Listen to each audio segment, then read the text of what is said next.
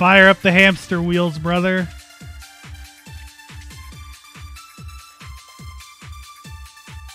Who is this someone else that Mukuro was killed as? Was it Sayaka Maizono? Junko Enoshima? Leon Kuwata?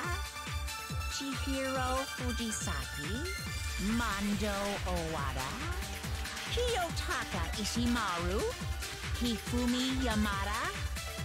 Celestia Lu? Or maybe Sakura Ogami? No. There's no way anyone was murdered twice!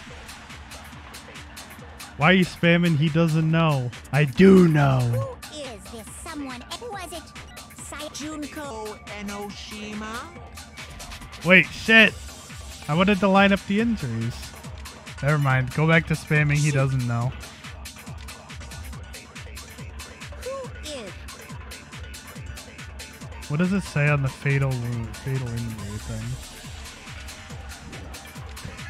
Shit.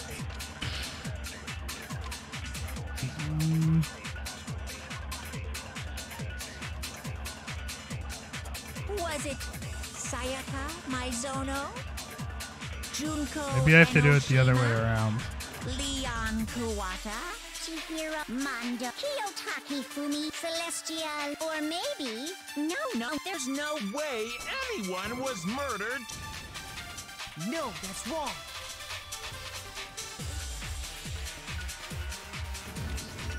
Junko.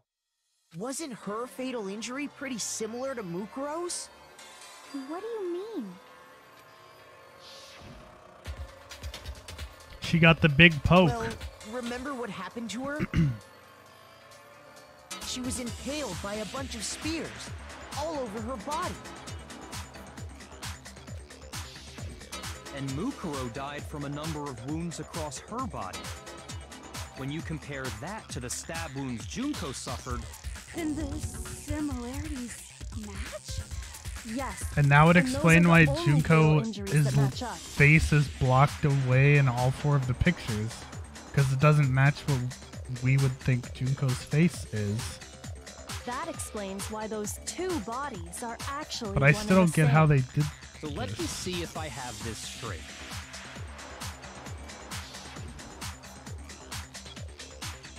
Junko, or someone going by that name, was stabbed to death with multiple spears.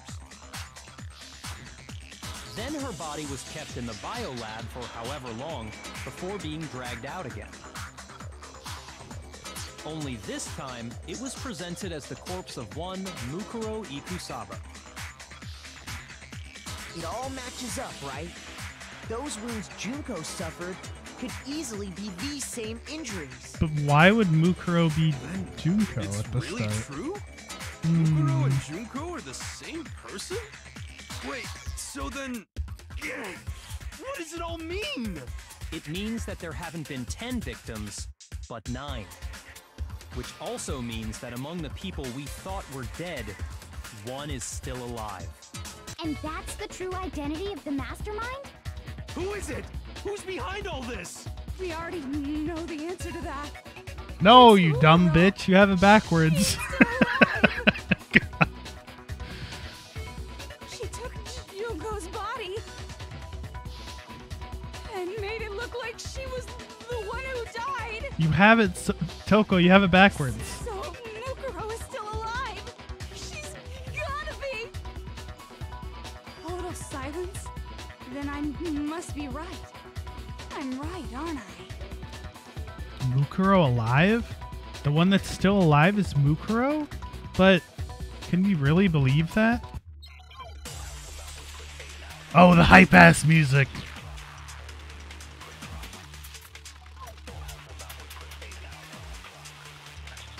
The body we found in the garden. It wasn't Mukuro. Then she's It still was alive? because her profile has her measurements, right? The corpse match. Yeah, we know the corpse matches the... That's right. She made it look like Junko's body was her. So the Mastermind's true identity is Mukuro! What do you say, Monokuma? Do you give up? Oh, shit. I like that was orange. The body we found in the garden, it wasn't Mukuro. No, that's wrong. Break yourselves upon my body. The body we found in the garden was Mukuro. That's one thing we can be sure of. The body's appearance and measurements are consistent with her records. Right, Kyoko? She was 5 foot 6 inches tall and weighed 97 pounds. Her vitals were 31, 21, 32. Why do they call it her vitals and not her measurements? Like, is that actually a term for... I've never heard it referred to as vitals before. That corpse. And then there's the matter of the Fenrir tattoo. Her vital measurements? So there's no question it's her. I guess. Vitals just makes me think of like blood pressure and insulin and all that shit. Not your fucking bust, waist, hip measurements. But if Mukuro's not the mastermind, then who's actually still alive? Someone made it look like they've died, but they're actually still alive. There's only one person it could be. Makoto, it's you! You fucker! It's gotta be Junko, dude. Here's my answer. Junko is still alive. It's the only possibility. Are you sure about that? Huh? I admit, since Mukuro is undoubtedly dead, Junko does seem to be the only other explanation.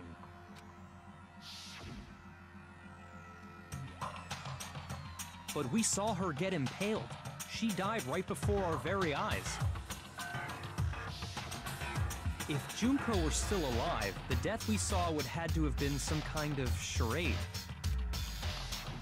But you yourself confirmed she was dead, did you not? Now that you mention it,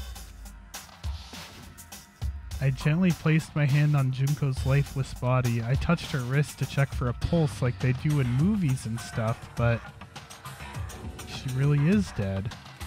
There wasn't anything else to say. She was gone. I did check, absolutely, and I can say for sure. She was dead. There's no question. Junko was dead. So, the idea that she's still alive. It must be wrong. Then you're withdrawing your previous statement? I know you gave it your best shot, but too bad. I guess your conclusion was a dud. Too bad, too bad. This case hasn't been decided just yet. Oh? You haven't given up already, have you, Makoto? Huh? No, of course not. There's no way I'd give up that easy. That's all well and good, but how do you intend to solve the problem standing in your way? Junko absolutely died. Mukuro absolutely died. Then both of them are dead, right? There can't be any kind of survivor story. I think we need to look at this from the opposite direction. Huh? The opposite direction? Let's assume Junko is still alive.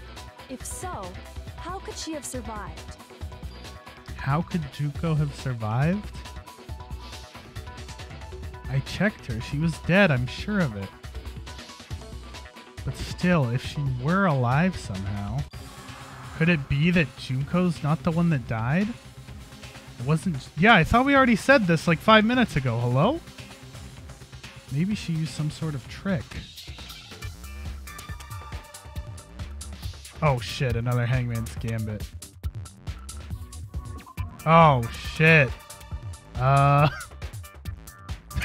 Shit. PC.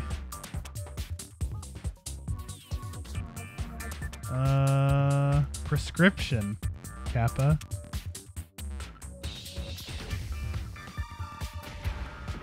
It's not in. Time to guess until I get a letter.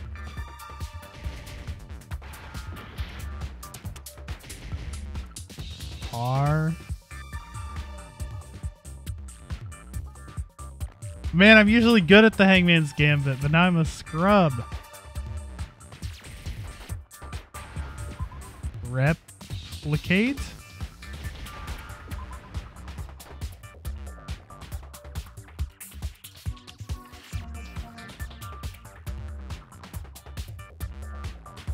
Where's an A, dude? Or an I? It's not replicate. There's no I and that doesn't even fit the letters.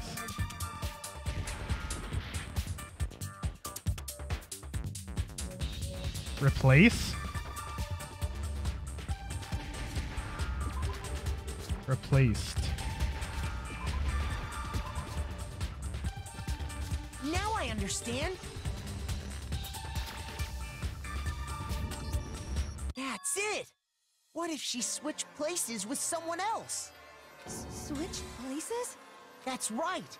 Before the spears could kill her, she got someone to take her place. Specifically, Mukuro Ikusaba. Then that would make it Mukuro's corpse that showed up later. Which is why the body's height and weight and everything match Mukuro's profile, right? I don't know anything about this switching places thing, but that had to be Junko who got stabbed to death, right? Yeah, you're saying they switched? When could they even have done that?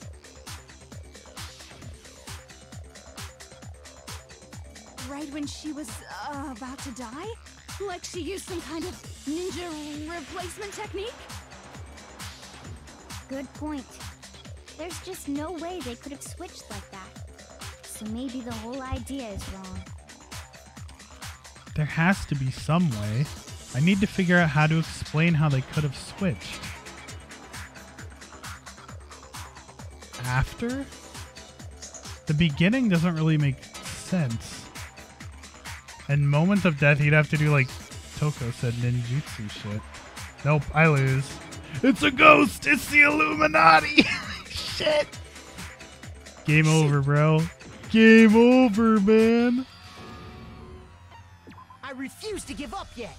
Maybe they switched at the beginning, but I don't know how that would make sense. That's it. That's...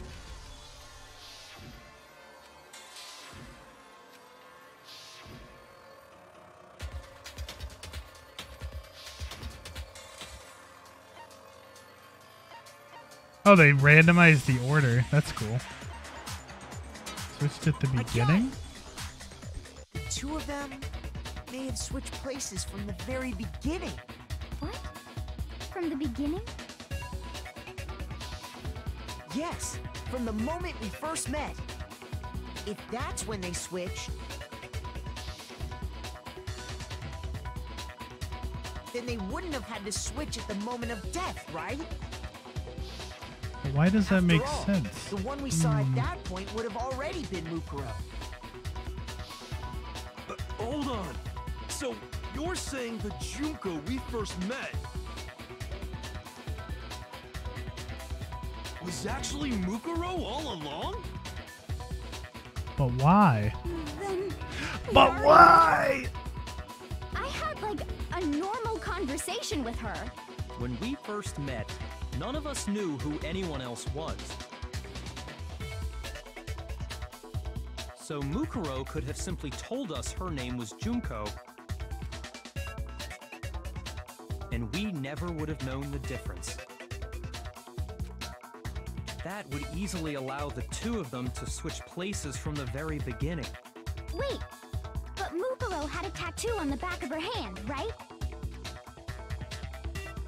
Junko never had any tattoo like that, did she? She could have hidden it with foundation or something like that. If she did, it likely melted away in the explosion. And the fake nails exposing the match. tattoo after the body was extinguished. Plus, there were the fake Yeah. nails found on the hands of Mukuro's body. They were the same fake red nails she was wearing when we all met for the first time. But if she really did use foundation, Correct. Even if there was no tattoo on her hand, I couldn't say for certain it wasn't Mukuro. So I'm glad nobody noticed that glaring hole when we were trying to figure out who attacked Makoto. But too bad for you, Monokuma. You can't deny it anymore. Wait, so this whole thing was a setup from the very beginning? If that's true, it was quite an elaborate plan to be sure, making it look like Mukuro was Junko. The reason such an elaborate plan was possible is because the two of them were working together. So Mukuro, the ultimate despair, teamed up with someone like her. In other words, it would be fair to say that Junko herself was also the ultimate despair. What's wrong? Lost the will to fight back? I think he's just afraid. Afraid? What's that mean, afraid? Fear is only possible where hope is possible. I only have despair, so fear is an alien concept to me. Then why haven't you been saying anything? Because it's a bunch of nonsense. Junko's my secret identity? As if. Then why did you try and protect Junko's real identity? I tried to protect her identity?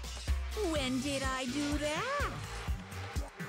So he still refuses to admit it, but he can try and deceive us all he wants. It doesn't matter, because I've already figured it out. He tried to hide Junko's identity, and not just once, but twice. The first time was during our latest investigation.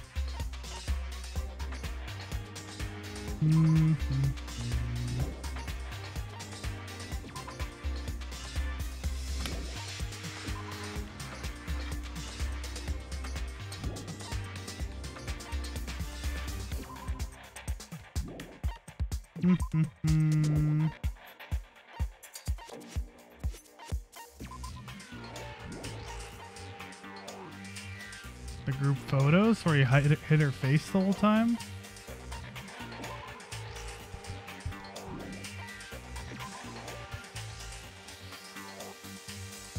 Or maybe the DVDs? I'm gonna say the photos. Nope, that's wrong. Shoot! It's gotta be the DVDs, right? I got it! Yee! While I was in the AV room, watching the DVD of our interviews with the headmaster.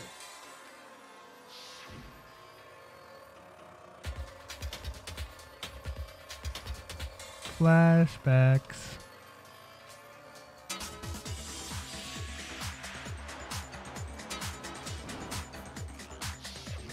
You made sure I couldn't finish watching the video. And the reason you did that is because you didn't want me to see the real Junko, did you? Oh, yeah! If everyone was in that video, of course Junko would have had to show up. And if Makoto saw the real Junko, it would have been totally obvious that the Junko we met was an imposter. That whole power outage thing was just a fluke! No, it wasn't a fluke. The Mastermind definitely orchestrated the power outage. And that's not the only time they tried to hide Junko's identity. The Mastermind tried to cover up one other piece of evidence. I gotta reveal that.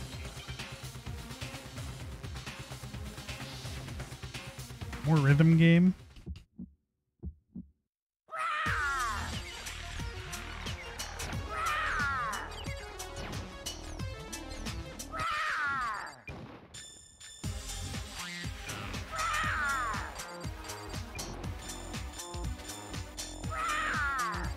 Punishment is waiting for you. I'm not listening. What Roar. are you even talking about?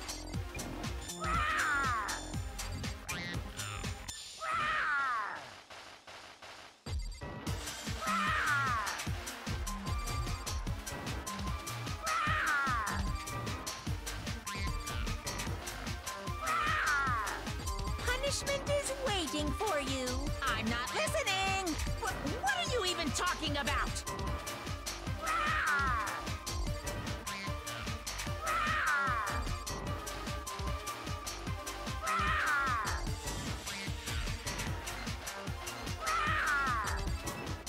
Final strike. That's impossible. It's got to be the group photo, right? This should prove it. This should prove it! Yeah! The video wasn't the only thing you tried to cover up. You did the same thing with this group photo. Oh. I noticed it just a little while ago, when we were all comparing the photos we'd gotten. In all the photos, there's a certain similarity, an unusual circumstance.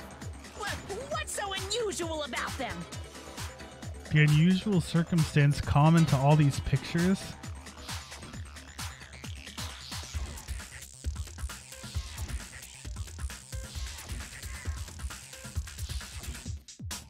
The unusual circumstances. I got it! Junko's face. The one thing common to every single photo is that you can't see her face. Yeah, show them all again.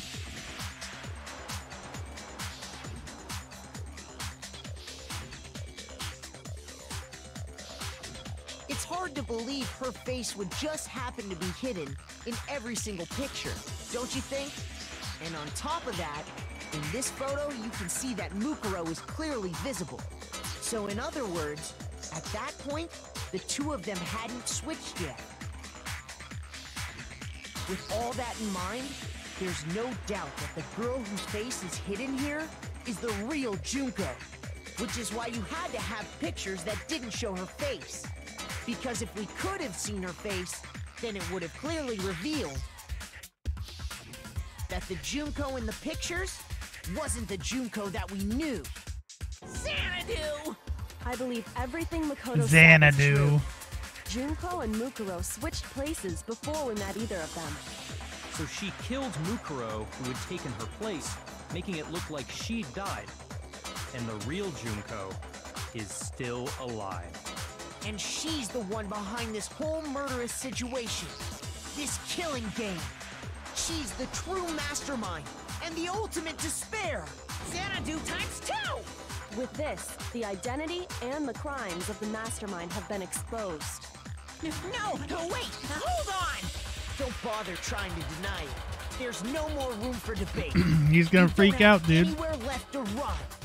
I'll prove everything right now. Right here, right now. Right here, right here, right now. What was the identity of the ultimate fashionista who I met in the dining hall?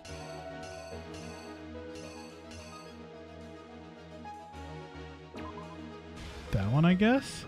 I don't have that many tokens. Oh, wait, there's more here. That has to be the right token, I think. Act 2. Stomp on me, daddy. Get killed. Rippy dip. Wow, no things to fill it in Act 2. Act 3. Where did the Mastermind keep Mukuro's body? The morgue biolab?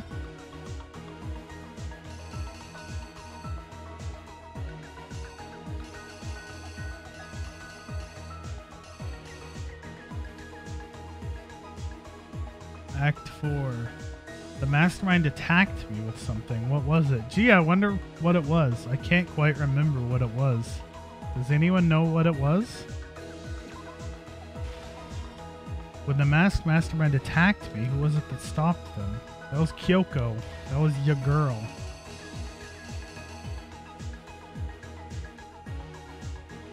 After their surprise attack failed, the Mastermind fled my room.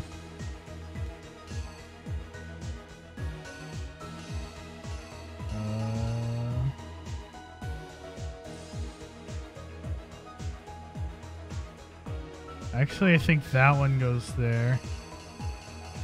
And the one I put goes here. Because that looks like her opening the door, and that looks like them getting the fuck out. What did the Mastermind do with the mask after they took it off? Put it on the body.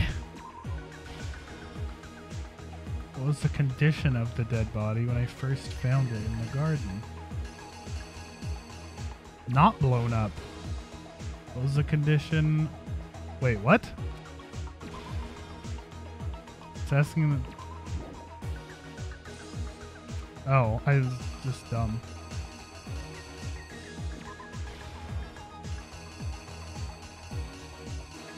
I confused myself. I saw her opening it, and then kaboom! Toko was surprisingly okay after getting fucking exploded. I couldn't identify the body because it got blown up. Alright, let's see. Here's exactly what happened.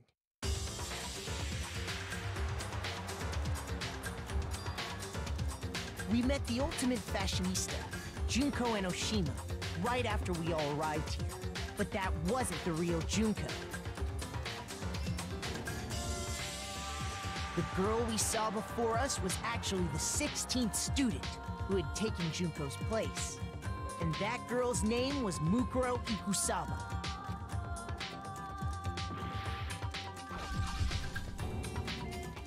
But it wasn't long before she died at the hands of Monokuma. In other words, the mastermind, Junko Enoshima. Her body was kept in a biolab, which had been converted into a morgue, until Junko decided to put her body to use. Chick, chick, chick. Kish, kish, dun, dun, dun. Junko dragged the body I love these out sound of the effects, biolab, dude. using the tarp to carry her to the garden. She fabricated the murder to try and frame Kyoko, who'd proven to be one big thorn in her side.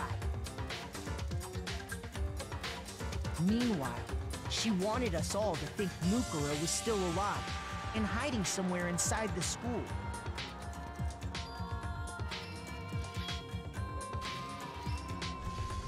So she put on a mask and then attacked me. After making sure I'd gotten a good look at the mask, she left the room.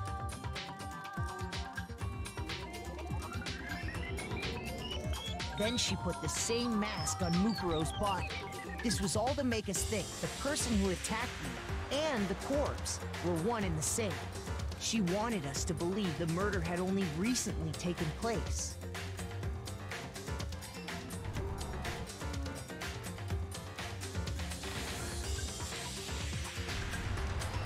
Boom. Finally, by strapping a bomb to the body, she was able to destroy any remaining evidence. She needed to hide the body's true identity. She had to make sure we didn't find out it was actually the same person we'd met in the beginning. This is the truth behind Mukuro's murder, and the one who carried it all out is the true mastermind. The one controlling Monokuma. Me, Makoto Naegi.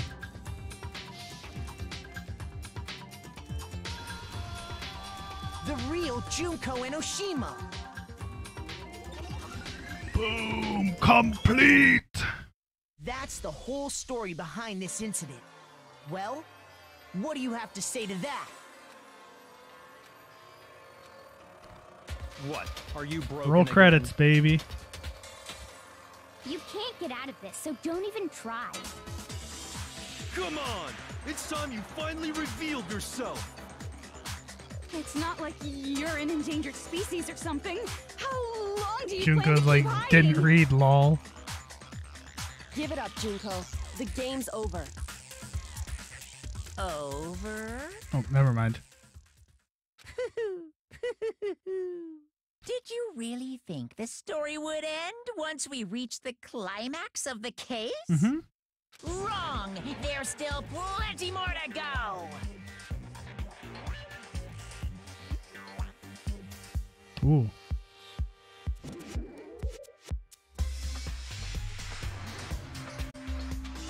Yo, she just did ninjutsu.